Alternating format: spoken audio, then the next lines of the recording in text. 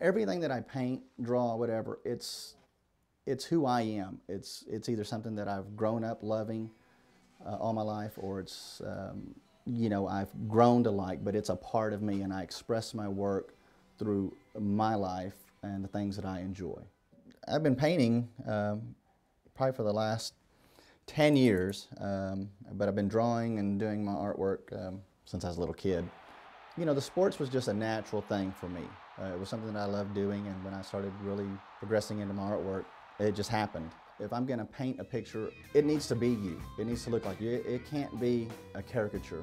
I did 4 individual paintings of these here, these pictures, and just unbelievable. I mean, I'm a huge Kiss fan. I love Kiss. That was one of the things that I grew up on, their music, and they were just inspired by them, basically. When people see it, it brings all the memories, all the things that they love about Steve Moya. It brings it to their attention. I've always enjoyed auto racing. Since I was a kid, I grew up around cars. There's so much detail in these cars, and I enjoy it.